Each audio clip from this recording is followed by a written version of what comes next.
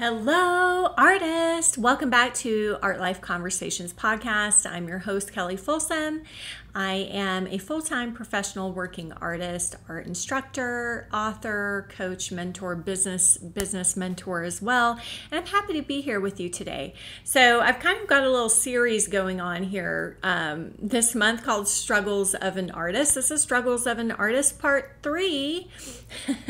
Things I wish I knew as a beginning artist, and passing on, what I've learned to all of you in hopes to help encourage you on your art life journey as well. So if you're an artist here who is just getting started, is a beginner on your journey, I hope that this is of value to you.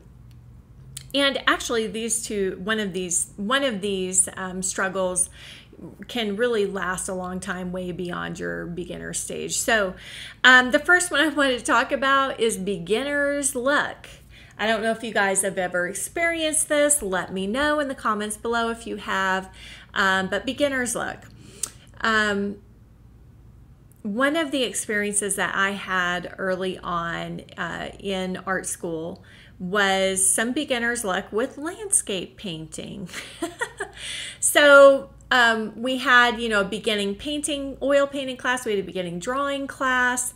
We had a beginning sculpture class, all this stuff. Each one presented its own massive frustrations, massive temper tantrums and meltdowns for me, and struggles along the way. Very few victories for me in that first year at art school, I'll say. So because, there was such few victories, this little landscape painting that I did was such a huge deal to me. So it was towards the end of the first year of art school, and the weather was starting to warm up in Connecticut. And so the instructor said, everybody's going to go out. You're going to find a landscape scene to paint in plein air. I had never done this before. I had never painted outside before. I've never tried to pick a landscape scene from life and paint it from life in plein air, like the famous French Impressionists, right? So I ended up, first of all, it took me forever to even find anything that I thought I might be able to turn into a painting. And there really wasn't a lot of instruction, I should say, as to how to select a scene. But I ended up landing on this scene with, it was like a bridge. It was actually a highway, as a matter of fact. Not exactly the most picturesque scenery, but something about the shapes of the bridge and the foliage, and then there was some water, the Lieutenant River, as a matter of fact, in Old Lyme, Connecticut, running underneath the bridge. And so I sat myself down. I was all by myself. It was so cozy and serene and beautiful there, and I just painted away on this painting, and it was so peaceful and harmonious, and time just seemed to disappear on this painting. Everything seemed to just flow and come together on this painting, and so before you know it, the time was up for our class time, and we always had to bring our paintings back into the room, or if we were in the room, put them up on the wall in order to have critique, which was terrifying. Oh my gosh. Even after week of group critiques, I was still terrified after, 6 months of this. Anyways, but this painting, I wasn't terrified. This painting, I knew it was good. I knew it was one of my best paintings, and I was so happy about it, so excited about it. And so then, of course, I take it back into the room. Sure enough, rave reviews. Everybody loves the painting. I am so excited. I thought, this is it. I found my thing. I'm going to be a landscape artist. This is what I'm going to do from now on, because it was such a big victory. And I thought, this is just, naturally what I was born to do. I must just be naturally good at this landscape thing. So I had really built up this big fantasy in my head about it all. which felt great at the moment. I thought I had found the one thing, like the secret key for me being a successful artist, which was painting landscape. Oh my goodness. So let me just tell you what. The next week we went out to go do another plein air landscape, this time as a group, and it was kind of in like a forest type of area there. And so I was like, yes, I am ready. I am ready to have another victory. I am ready to kick this painting's ass. Let's go. So I had like all this like, woo, all this high expectations and confidence, and got out there. And wow, no, I did not kick that painting's ass. That painting kicked my ass. It was dreadful. It was an absolute mess. I mean, completely 180 outcome result from the first attempt I had made. I got so angry and frustrated that I frisbeed the painting across the forest. I had no painting to show at critique. I was just so upset. Partly because I have built up like this story in my head that I thought I have found the thing, So it's just a little story about beginner's luck, because sometimes this is what happens as a beginner. Sometimes we're just looking for like this one thing that's going to all of a sudden magically turn us into this successful, talented, skilled artist out of nowhere, So my hopes and dreams were dashed on that, and I realized, oh no, actually all of this takes time. All of this takes practice and hard work, and basically like nobody gets to go to a fully formed professional artist in a matter of 6 months time. So I just wanted to share that lesson with you in case you guys have also maybe been struggling with any of this beginner's luck stuff. Okay, the next thing that I wish I knew as a beginner was the jealousy thing. I don't know about you guys, but I was definitely very, very jealous of some of the other students who were in my art class.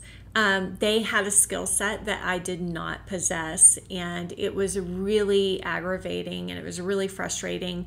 And I remember there was this one girl in particular who was like, she could copy whatever she was seeing so perfectly, I mean, down to, if somebody, I don't know, if somebody had a mole, I don't know, like just every little hair, every little strand of hair, on the model, she could just perfectly, replicate reality. And watching her was kind of like watching like a little photocopier machine with her pencil just down the page, and then voila, this magical perfect replication of that human being was on the page.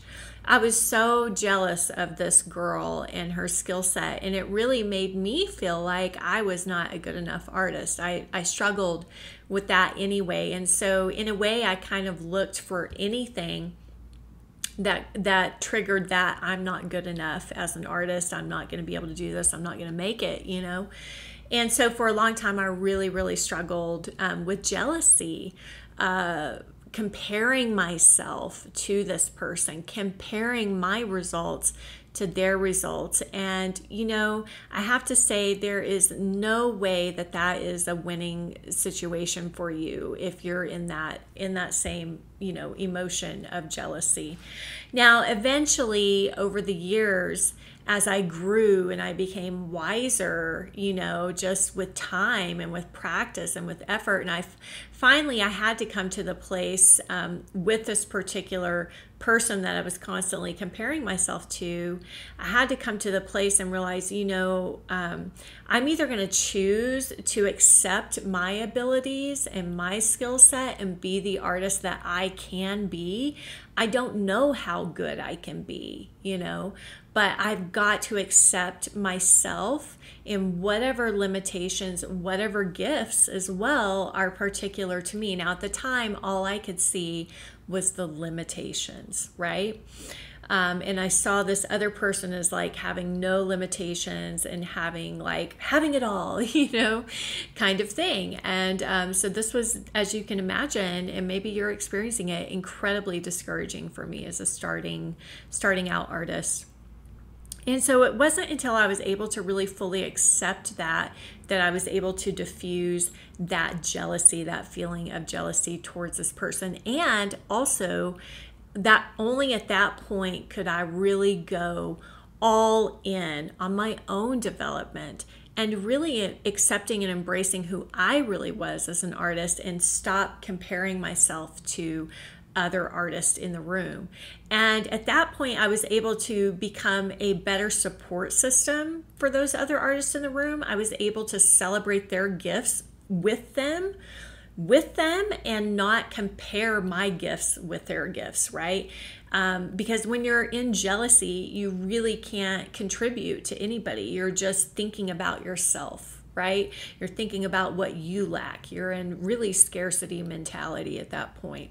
So I just wanted to share those two stories with you because they're definitely pitfalls that, I fell into as a beginning artist, and it really robbed me a lot of my joy in the art making process. And also I feel like probably stalled some of my development falling into those traps, of the beginner's luck, fantasy trap, and also the comparing myself to others trap. So I hope that this has been helpful to all of you. Let me know in the comments below what you thought about this topic today, if you've experienced this, or maybe how you've worked through this yourself to help support other artists who might be reading your comments as well. All right, everybody. And finally, I want to invite you, of course, to the 5-day painting challenge, which will begin on June 27th. We are going to have such a great time and so many breakthroughs that week. So be sure to go over to artlifewithkeli.com, Keli with an I, and check out the details there. And if you want to sign up for Art Life School, you can find out the information there as well for Art Life School. Okay, everybody, until next week, I'm wishing you all happy painting. Bye.